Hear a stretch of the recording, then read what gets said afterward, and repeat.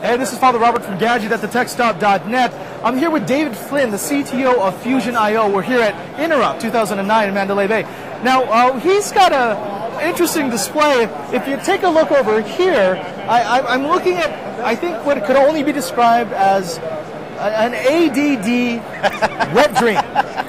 We like to call this our bug zapper because people walk by and they just get sucked in and have to stop and watch it. What exactly am I looking at?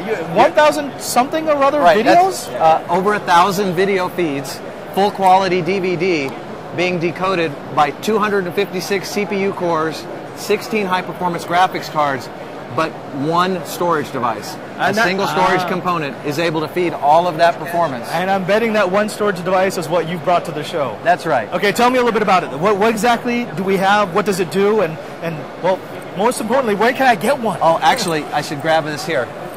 Sorry, guys. Should have had it ahead of time. So, this is the IO drive. This is the IO drive Duo.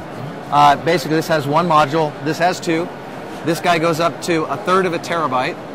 And as you might imagine, 2/3 of a terabyte, 640 gigs.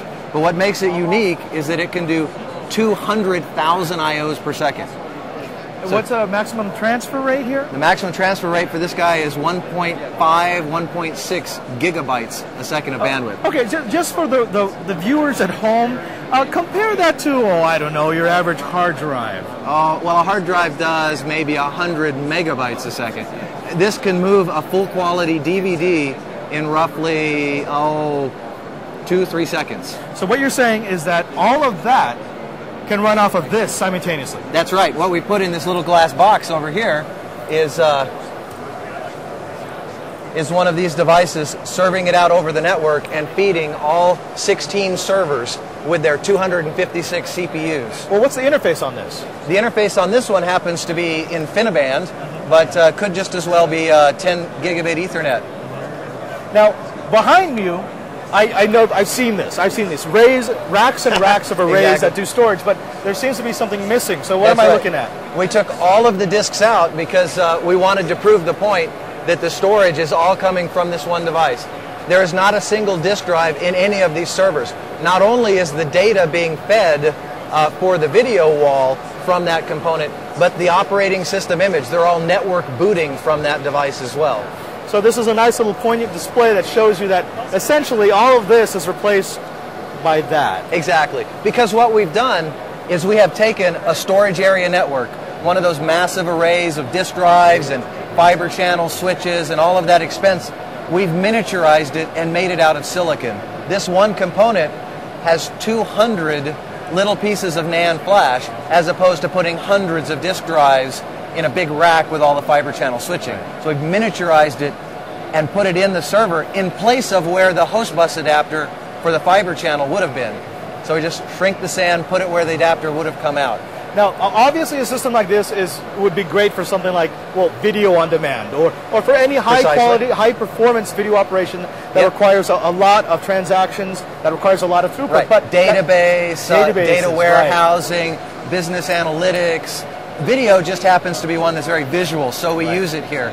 But some of the most valuable things are around database and transaction processing, allowing businesses to get more valuable information out of their raw data, and that means feeding that raw data into their servers at a much more rapid rate than they could otherwise.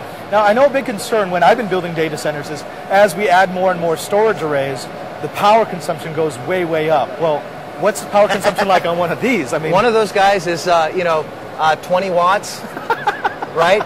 Compared to that's a storage hard drive. No, if you annualize it, it's really amazing, because to run a storage area network that has anywhere near the performance of just one of these devices, it's roughly the carbon footprint of 16 SUVs on the road for a year. And of course, one of these running full time is like, maybe a ceiling fan or pedaling around a tricycle. That's how much power it uses. So in other words, this should be eligible for an environmental bailout, I believe. Oh yeah. Yeah, just get your government subsidy, come and get one basically for free. Well, David, I have to say, we're blown away. That this is one of the most eye-catching displays at Interop. Well, thank you. And the fact that, I mean, it's real time, that you're showing us that you're actually doing it, I mean, that's phenomenal.